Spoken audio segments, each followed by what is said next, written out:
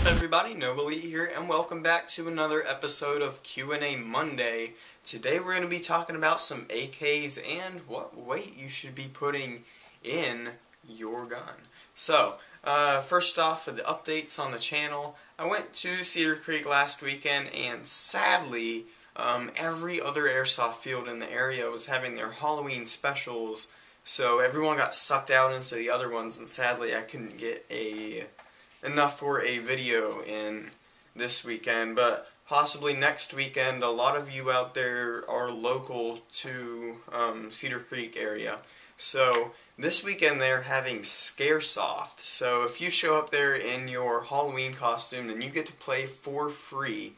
So guys, definitely make sure, if you're not cram-packed with plans on Saturday from, I think it's 10 to 5, make sure to come on out, because that'll just be a blast with everyone there in their Halloween outfits.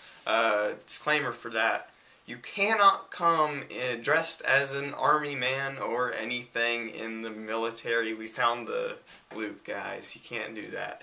You gotta dress up as something else. But anyways, I'm looking over here at my questions. Today our questions are coming from the Rockhem, and he gave us a couple questions, and I thought they were really good ones. First off, we're going to be talking about an AK that might actually be kind of new to the market here. Let me see right here.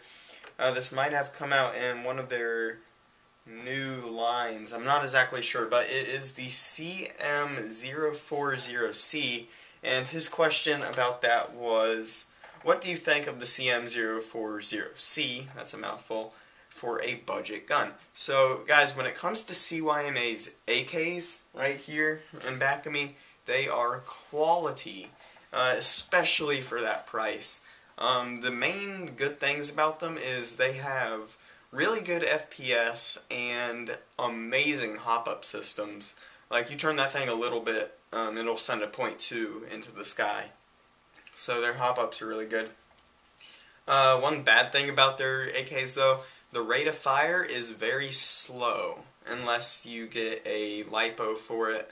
I haven't looked at this gun enough to consider it LiPo ready or not, but this thing will definitely take a 9.6 no problem. So yes, for a budget gun, absolutely. The FPS, however, for the next question, this kind of ties in. He says, what BB weight do you recommend for a 420 to 430 FPS gun? Of course, that's chrono with a .2. So, as you can see behind me, we've got all different weights of BBs here, and there is actually a trick to figuring out what BB you should put in your gun, and I actually made a video on this, but I'm looking at the chart right now that I made. I will flash that up on the screen right now for you guys.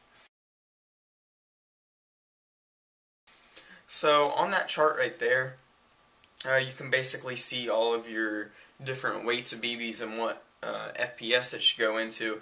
A 400 to 450 FPS gun, your BB weight should be at a 0.28 gram or a 0.3 gram.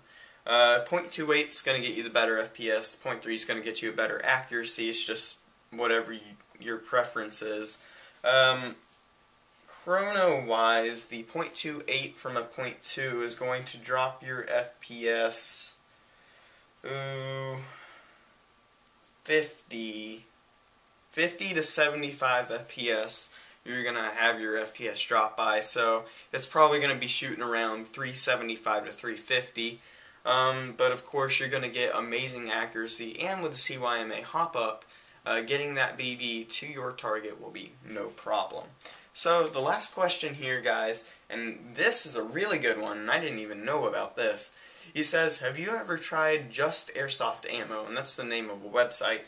He said, I found 1 kilogram of Golden Ball Bios in any weight for $10 to $11. So, you guys, I didn't even know about this website, but it's called Just Airsoft Ammo. You go on there, they don't charge shipping, and their prices are incredibly low, and in fact I just put a BB order into Airsoft Megastore, and I actually emailed them asking if I could cancel that order so I could order something off this site, because their prices are awesome. So if you guys are looking for some BBs, go try out Airsoft Ammo. But that's it for the questions today, guys. Of course, if you always have questions that you want answered, you can leave them down in the comments section and I will get them answered, and I will get them answered correctly. So, like I said, that's it for me today, guys. I hope you enjoyed the video. If you did, of course, thumbs up button down there. It takes a millisecond to do. But, yeah, leave a like, and I'll see you guys in the next time. Goodbye.